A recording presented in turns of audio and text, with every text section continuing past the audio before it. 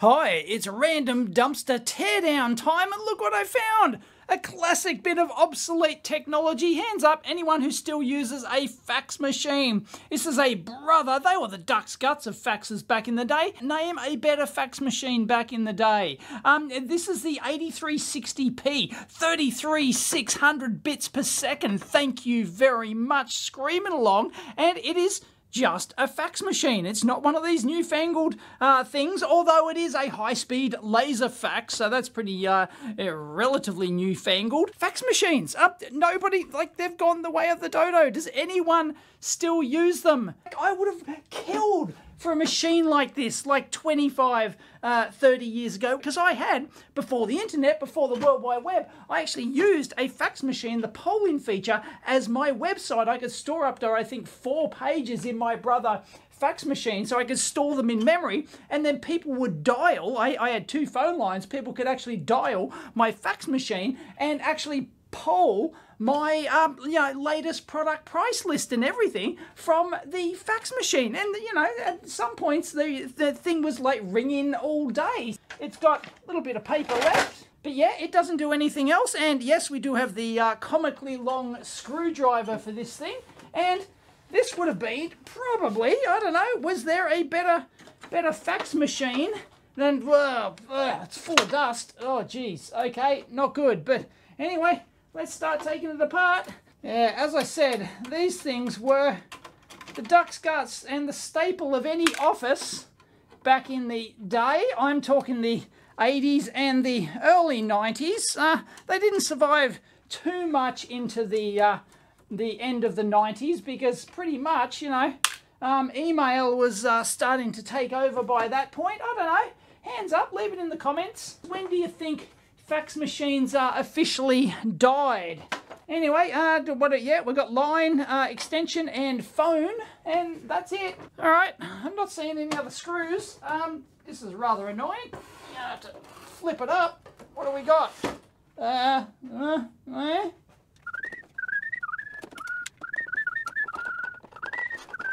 There's some sneaky buggers behind the paper tray. Maybe that'll start something. But I reckon there's probably some snap-off panels or something like that on the sides, maybe.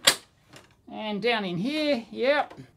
So, of course, this is going to be pretty much a standard laser printer. But anyway, we'll see what she's like. The vintage of this thing, I don't know. Haven't looked it up, but it's a more modern one as far as fax machines go anyway.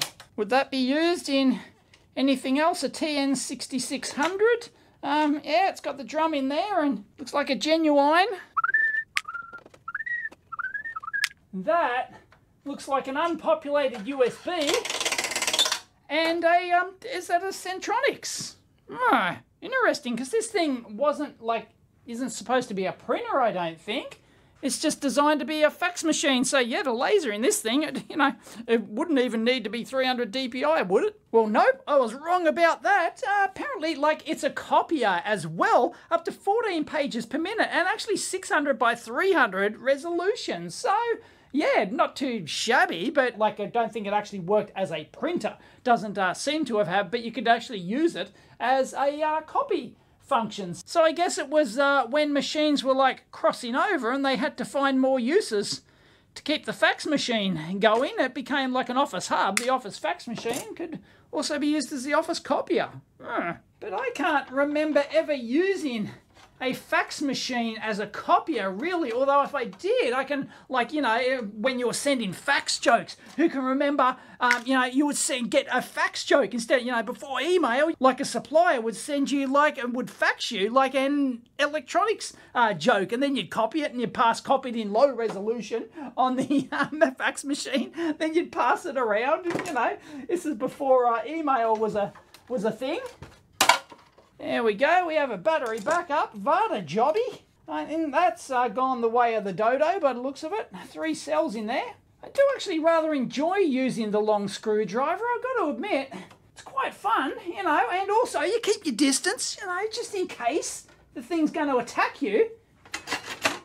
Well, it's a lot of shielding around here, but there you go. Looks pretty beefy, and it's got some memory expansion there. All right, let's try and get the rest apart. Hey, there we go. There's our modem interface for all you modem aficionados who are hanging out. I guess you don't have to watch the end of this video. That's all you're here for, right? I know it. Ooh, looks like they got a couple of neon bulbs there as protection. Vertical resistor there and a single-sided board. You've got to keep that cost down, of course. And a big earth wire. Oh, that's just like... No? Is that an earth wire or is that to pull something out? It's just flapping around in the breeze. And well, we've got a DIN. Is that for like an external keyboard? Can only presume. And that's buggering off to some processor board somewhere, but that's the only thing on it. They went to a fair bit of effort there. Now, I can't help but notice small things like this. Look, there's a cutout there which seems to have no other purpose but to let me get access to that screw. I just like that. It's just little things like that I always notice. Nice. And likewise again, there's a little cutout there that the only reason for it is to get my screwdriver in there. Alright, so I am seeing some plastic clips here, so maybe, I don't know if the top comes off first or these will pop off. No idea. I'm not treating this kindly, that's for sure. There we go. Woo! Oh, the dust. And there we go. I got that, slid that cover plate off once I got all the connections off. There's our earth wire connecting that over. So there's that board on the back that, you know, that has that Centronics printer connector on it, and made in Japan. All the best stuff's made in Japan, but yeah, that's obviously not the main, I don't think that's the main processor for this thing, because as I said, it's got that memory slot there, but is that the main processor for this thing? Perhaps it is, I don't know, but yeah, I don't know what that is, custom brother, jobby, or something like that. And again, for the line interface aficionados, there's our mains power supply there, that looks alright. Got a ceramic fuse jobby, and a single-sided, of course. There you go. Those look like Nikon Chemicon jobbies, so yeah, decent power supply. It's got some little carbon trimmers on there. Made in China though. Oh. Then if we get that Mylar high voltage isolation sheet off, we got two separate boards here. Are they joined? Yes, they are indeed. So not sure what that one's doing.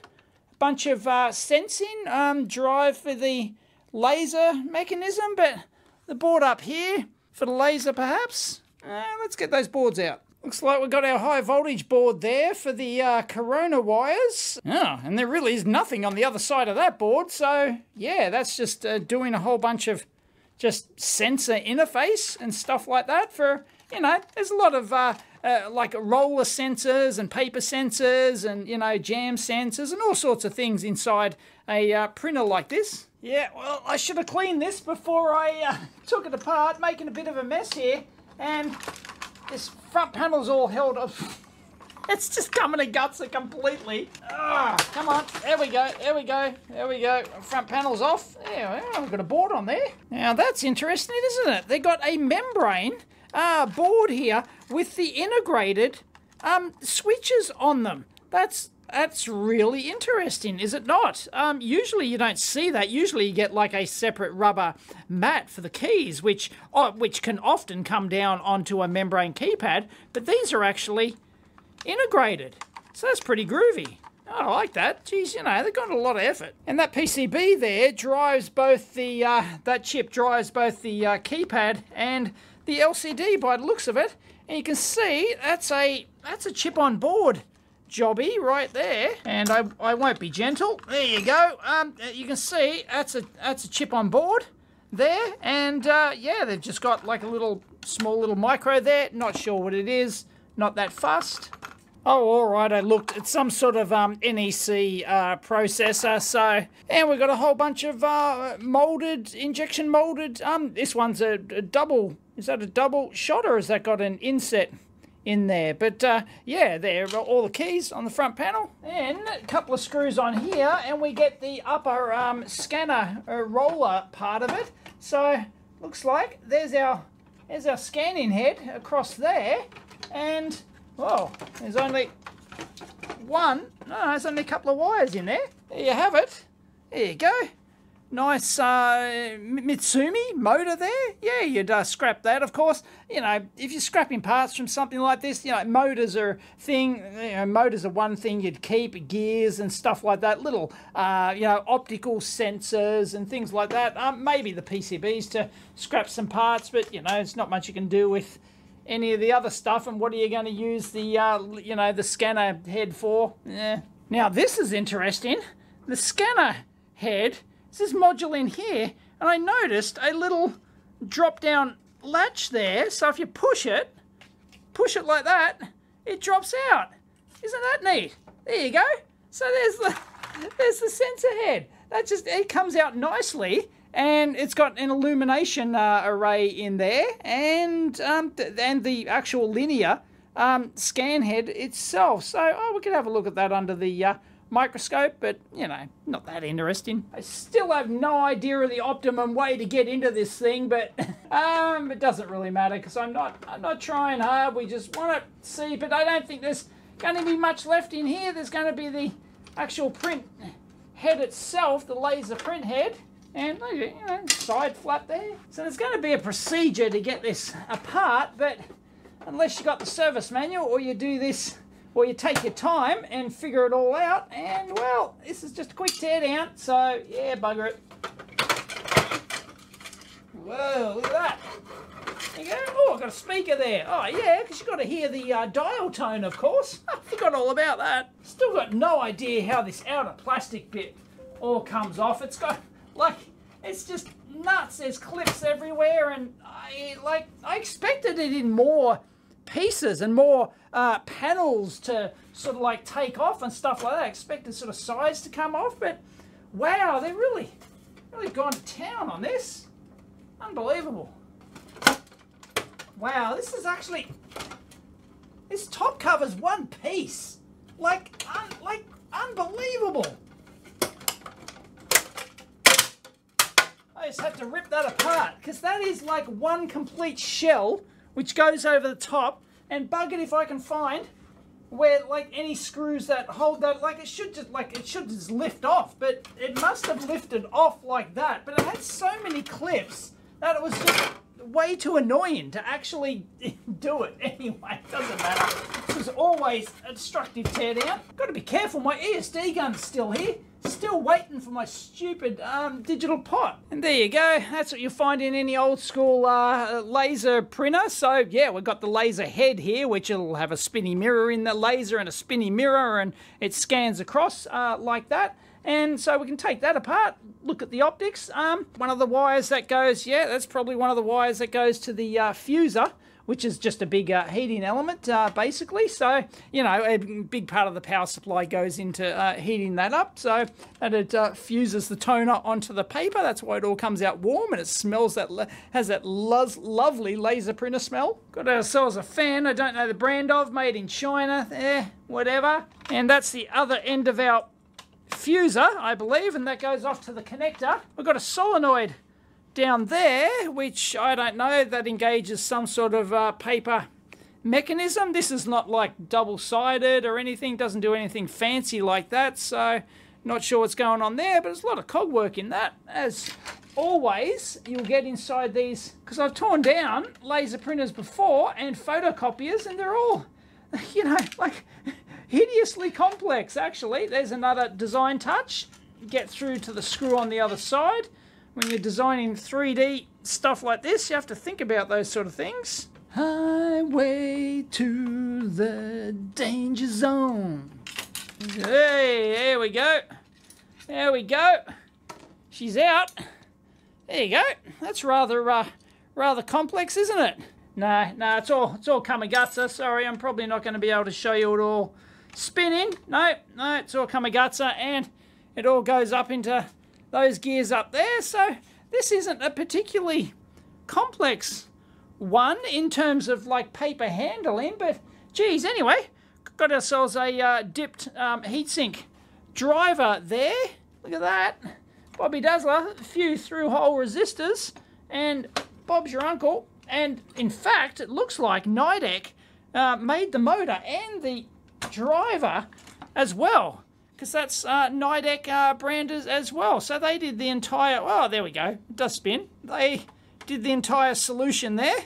So they're designed, of course, you know, different gear ratios to keep the paper in like various, you know, going the way they want it to go in under the right amount of tension and speed and whatnot. Yeah, like what good is something like that? Like you can't, I don't know, can anyone think of use for something like that? I wouldn't even keep like a PCB motor like that one, really. You can actually see the coils around there, actually. It's one of the first sensors that we've seen, optical jobby, which goes through into the part of the paper handling stuff down in there.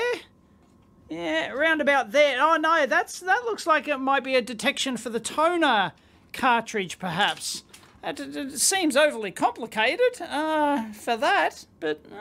Or is that part of the low toner detection thing, maybe? Maybe it uses an optical from outside? Yeah, it's going to be hard to see down in there, but I think you can see there's sort of some optical lens down in there. So, yeah, I think that's how it's doing the toner detection. There you have it. There's the laser assembly.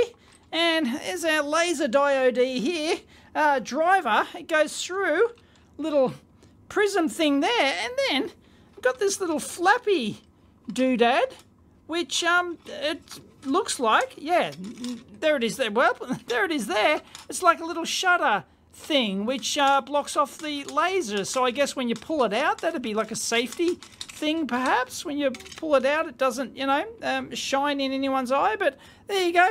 There's a spinny mirror thing, prism there, mirror here on the front, and it just bounces, times it and bounces it off, and Bob's your uncle. And of course this one looks too short to go the full width of the page, you know, none of that US letter rubbish, A4 here, thank you very much. So it actually pops out through here, goes through another mirror, goes through another lens there, and then goes to another mirror here, which then, that is the width of your A4 page there. No whackers. Hi, there I am.